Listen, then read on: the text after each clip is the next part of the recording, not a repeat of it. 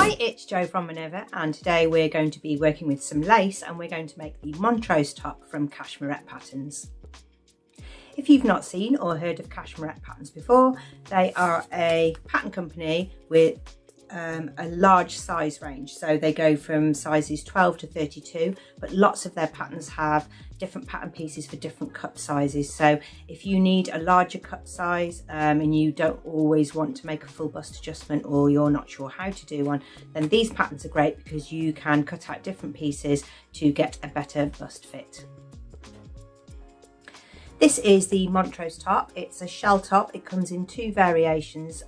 Depending on which fabric you choose will probably depend on which view you choose. So view A is a casual top, and it has a yoke on the back with a little gather in the centre, so there's a little bit of back detail, and it has short sleeves.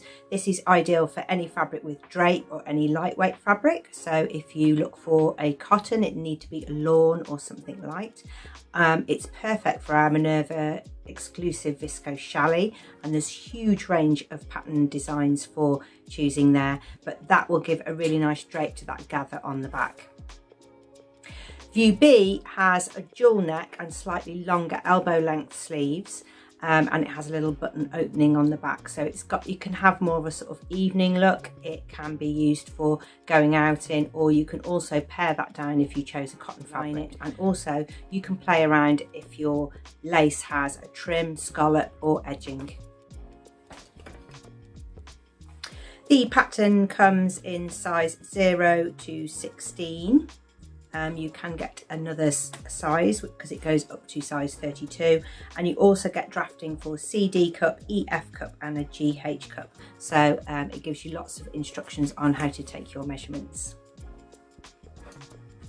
The fabric that I've chosen today is a lace because I want to give you some tips and tricks on sewing with lace. It's not always our go-to fabric when we're looking for clothes for day to day, but actually if you choose a soft lace, then you can get a casual look with it without it looking too glamorous.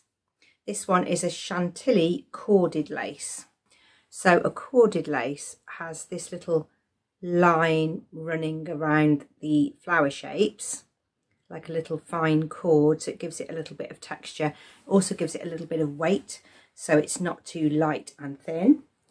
I've chosen that one because it comes in 32 different colours, and I think that's great for if you want to match it with a patterned item on the bottom, or you just want to wear it with palazzo trousers or a full skirt or a short pencil skirt. You've got a choice there to find the colour that matches another garment. If you want something more luxurious for an evening wear item, then this is a Donna lace, and this again is a cotton lace, but it doesn't have a background in it, so you absolutely need to line this one.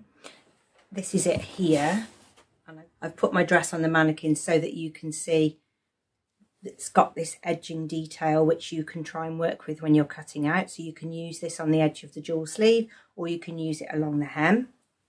It's really lovely, this, it's such a treat.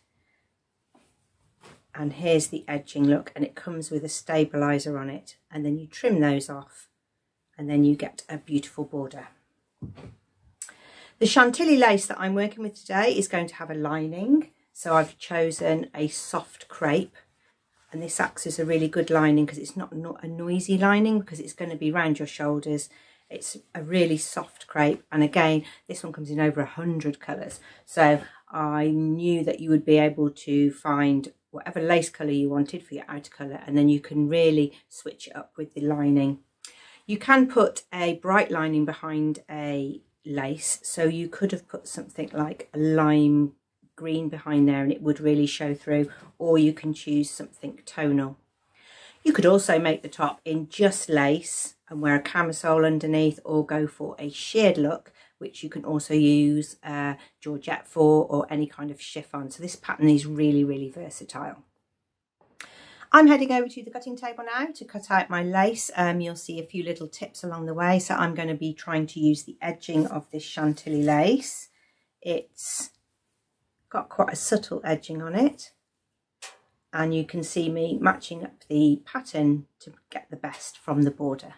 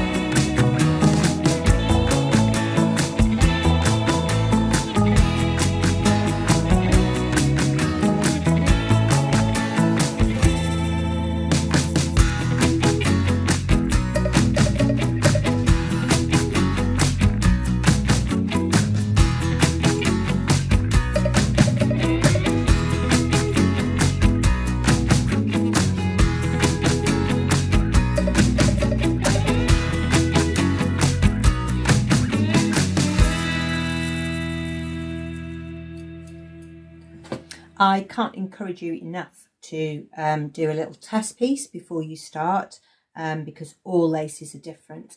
Some have got a little bit of stretching, some have got more background pattern than others. So you will need to maybe make your stitch length a little bit longer. I've got a sharps needle in here, but actually the opposite is sometimes helpful. So if you put a ballpoint needle in, it won't keep snagging the thread. So there's a few things to test. I've tested my overlocker and it's not chewing it up, but when I'm putting under the overlocker, I'm putting it under and starting with the needle up.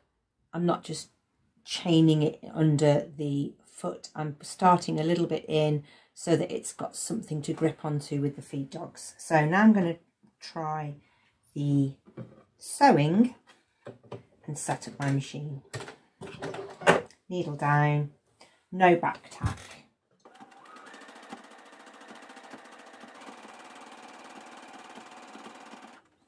It's not pulling or rippling, and it is actually joining my seams together.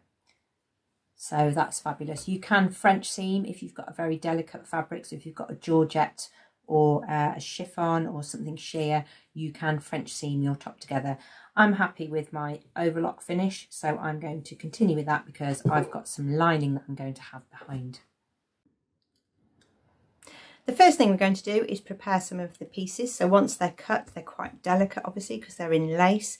And we're going to do some stay stitching. When you're stay stitching or when you're sewing any lace, it's a really good idea not to do the back tack, because the light netting on the back of the lace or all of the little loops that connect up all your pieces of lace will get sucked down into the foot plate.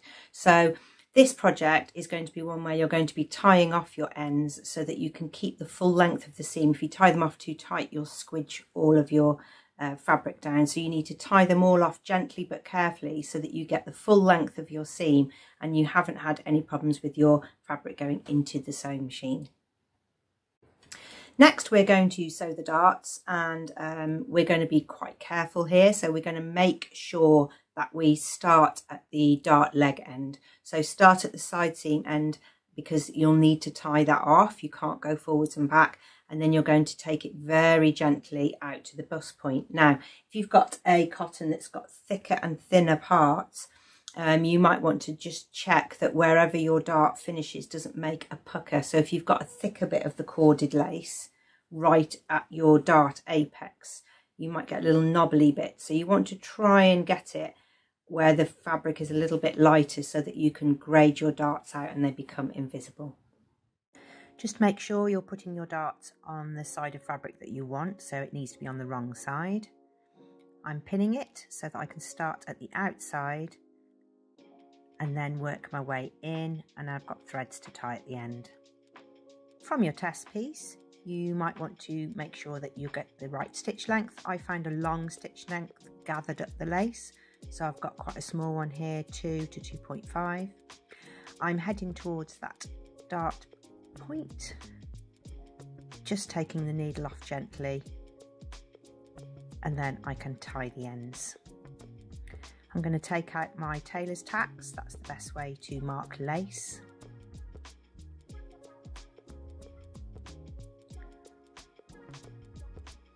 And clip the threads. You need to press your dart, so just be careful under the sewing machine. You can, if you're getting quite a dark line where your dart is, you can take some of the excess fabric out from your dart. It's up to you. You can just overlock to the end. That's what I chose to do. And it's made it really smooth. The next part of the pattern is to sew the shoulder seams. Now, it seems easy, this part. Don't rush it, because this is the whole fitting of your top.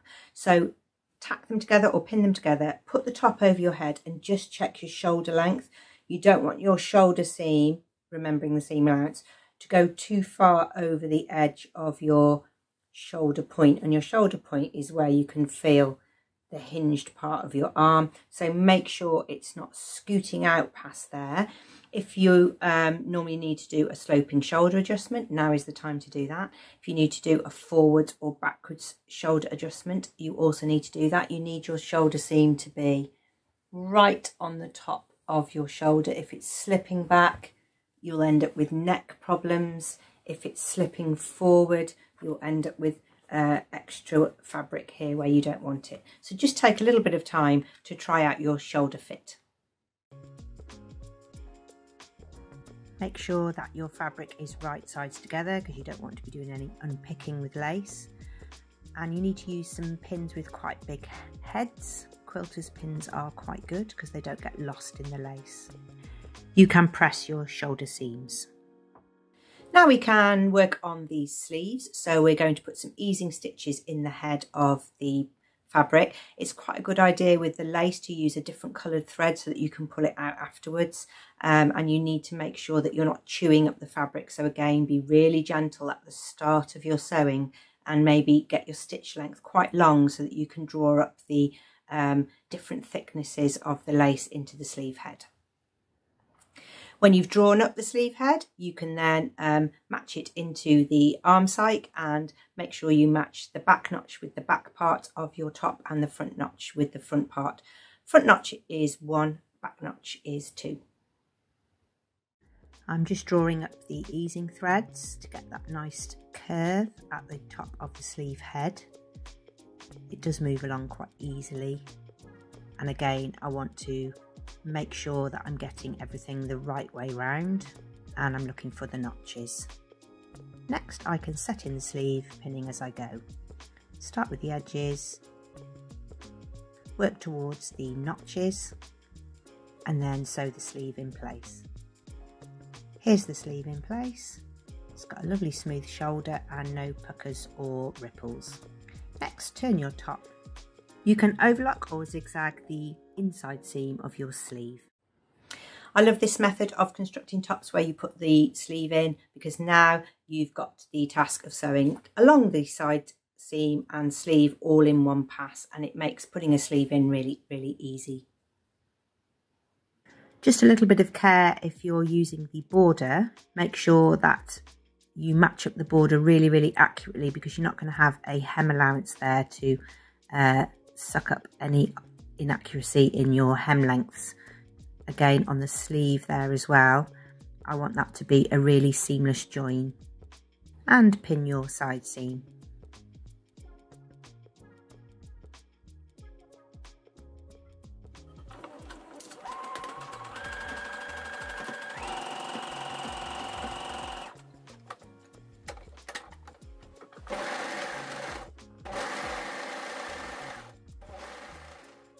I don't want to cut off my overlocks threads, so I'm drawing them through with a darning needle into the seam allowance so that I get a really smooth finish at the bottom of my hems.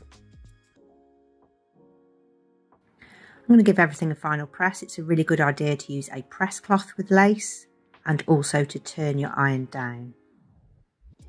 You can do this when you do your test piece.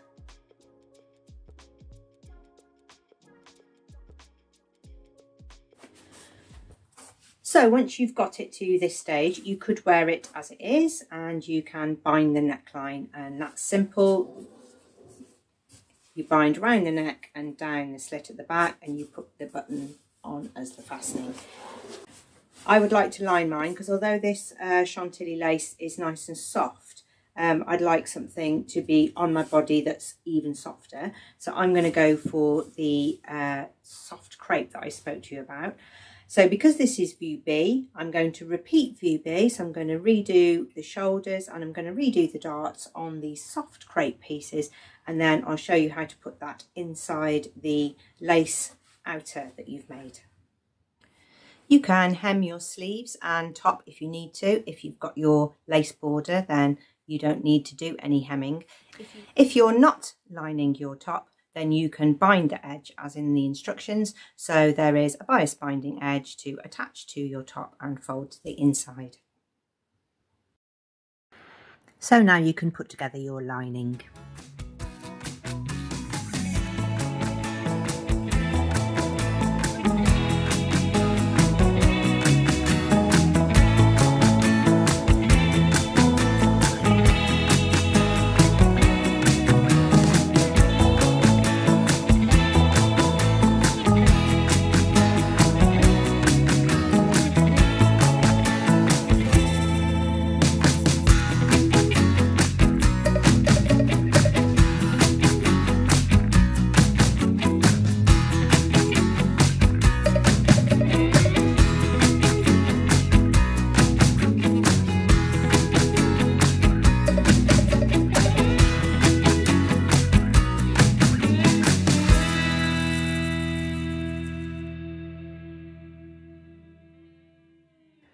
Okay, you need to make the slit in the back for the button opening, so make sure that's the same length as your outer.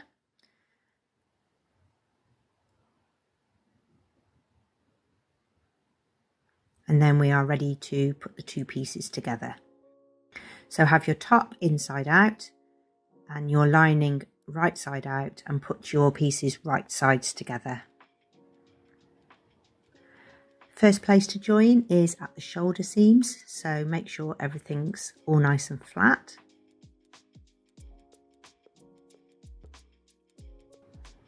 Pin the shoulder seams and work your way around the neckline.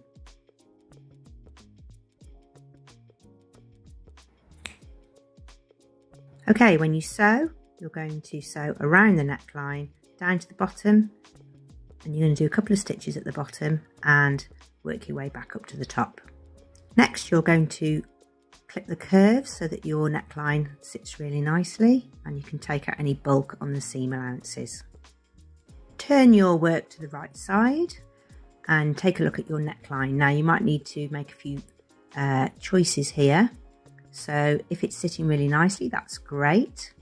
If it's really bulky, you might want to layer some out, or you can try a pick stitch, and that makes little tiny stitches on the wrong side. But whatever you choose, it needs to have a smooth neckline. On the back, you're going to push out the corners for the back slit.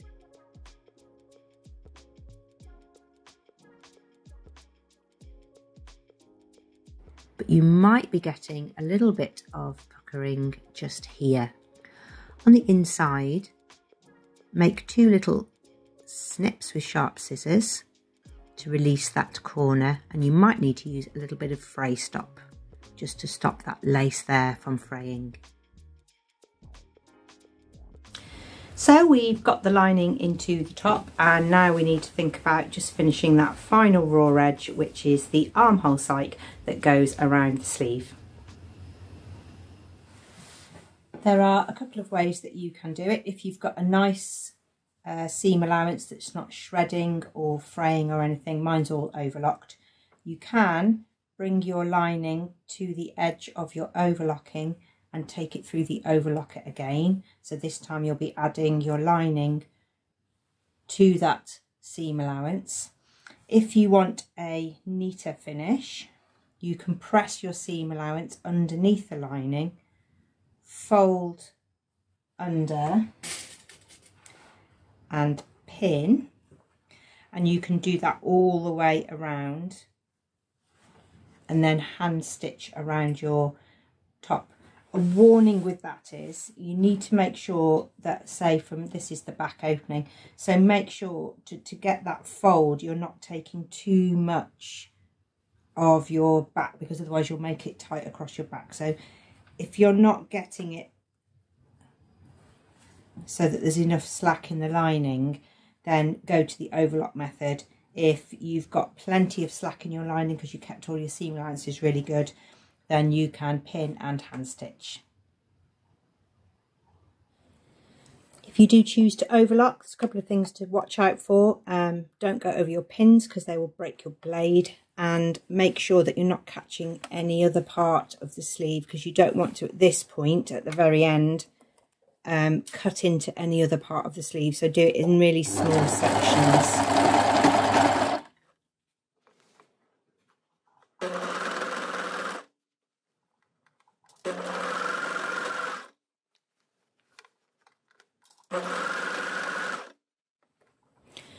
At the bottom where you join it on, you might just need to do a little snip in the seam allowance so that you can get that flat.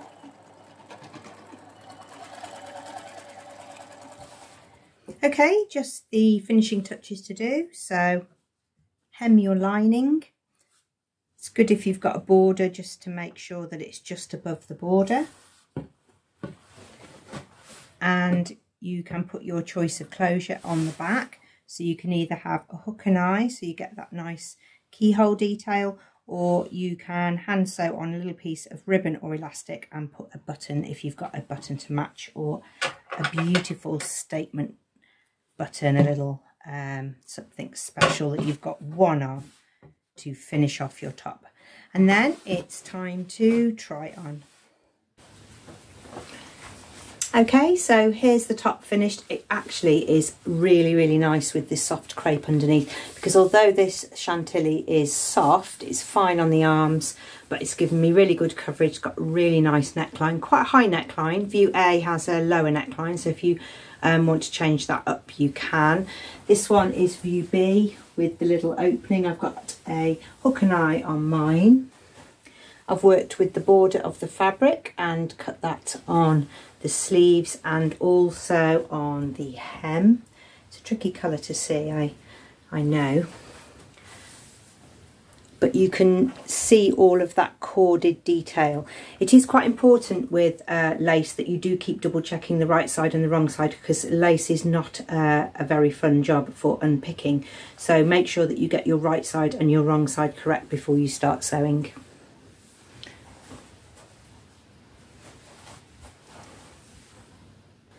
Well, I hope you have enjoyed today's sew along. It's been the Montrose top by Cashmerette Patterns. This is view B, and I've used a lace fabric, and I must say it's not as tricky as you think it is.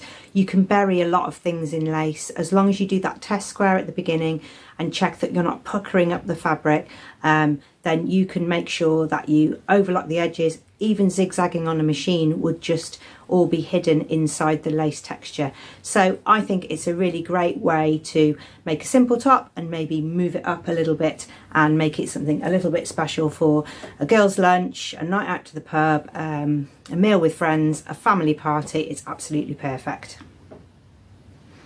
If you've made the Montrose top, especially in a different size, because I'm always obviously sewing for my size, so it would be good if you had information on the cup sizes for the other variations in the pattern. There are the 3 different bust sizes. Don't forget the pattern comes right up to size 32, so make sure you pick the right size pattern for the size that you need.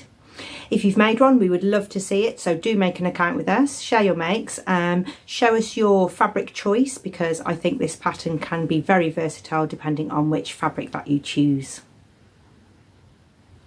If you're looking to purchase a different type of fabric, something you've not had before, then maybe now is the time to become a Craft Club member, where you can receive a discount on all your orders throughout the year.